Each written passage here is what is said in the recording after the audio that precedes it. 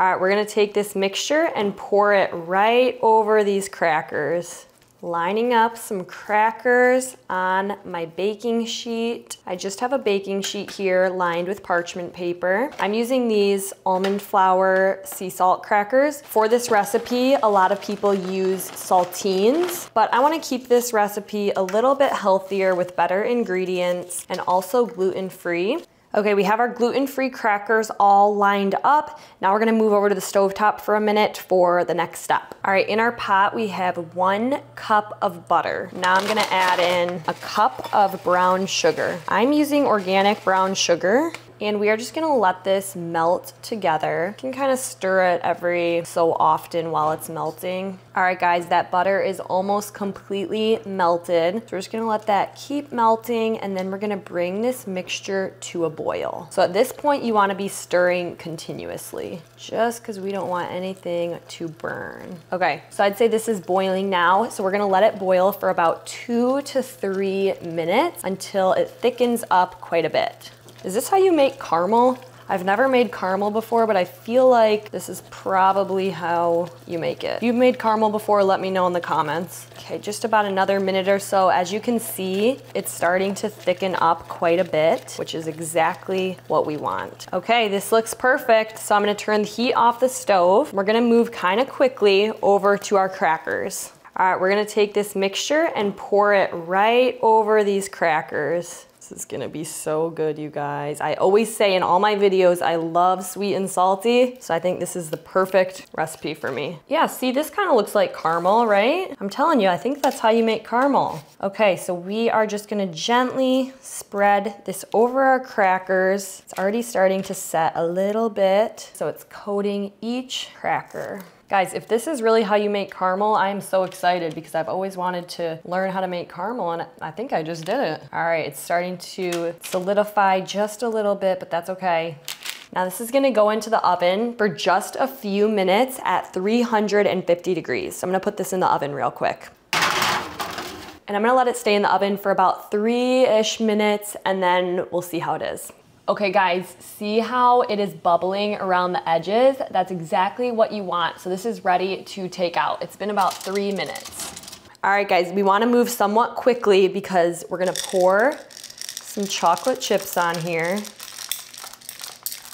And we want these to fully melt. So I'm just gonna give these chocolate chips a few minutes to get melty, and then I'm gonna kind of spread them out. Just wait and see. All right guys, I let these chocolate chips sit for a few minutes. I think they're nice and melty, so they should spread easily. I'm gonna take my little spatula. Isn't my little gingerbread guy so cute? I love him.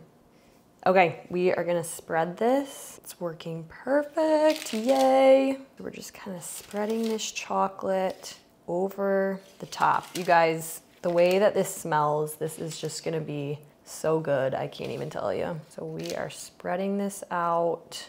I cannot wait to try this. For the last step, which is optional, I'm gonna add some of these all natural Christmas sprinkles. You guys wanna avoid any sort of artificial dye, so I always look for the natural. Look at how cute this looks. It's so perfect for Christmas. And I think that these gluten-free crackers are gonna be just perfect in this recipe. A little bit more, you can never have too many sprinkles, right? All right, I'm gonna set this in the freezer for a few minutes to completely set before we break into it. I actually might let it cool just a few minutes before setting it in the freezer. You obviously don't want to put something super hot into your freezer, so I'm gonna give it a few minutes to cool and then I'll set it in the freezer. All right guys, our Christmas crack is out of the freezer and it's all set. I forgot to tell you guys, this recipe is called Christmas crack. It's kind of a funny name. So it should just come right off of the parchment paper. Look at that, you can see all those crackers. This is gonna be so good. I literally cannot wait to dig into it. So we've got our full sheet here, and we are gonna break it into pieces. You can also slice it if you want. Break this piece.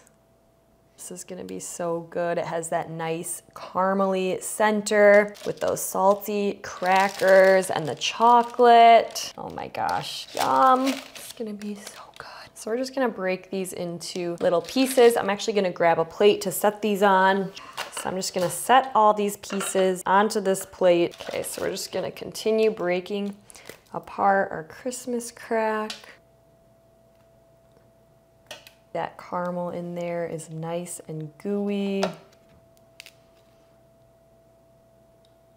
This is another really good one that you could put in like a cute little Christmas baggie or in a little box to give away. Look at that caramel.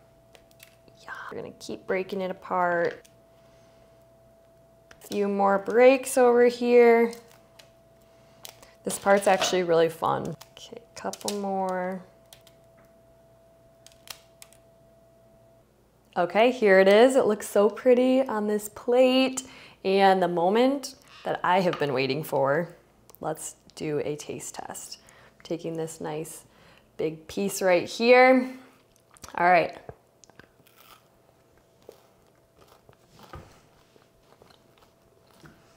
Unbelievable, so good.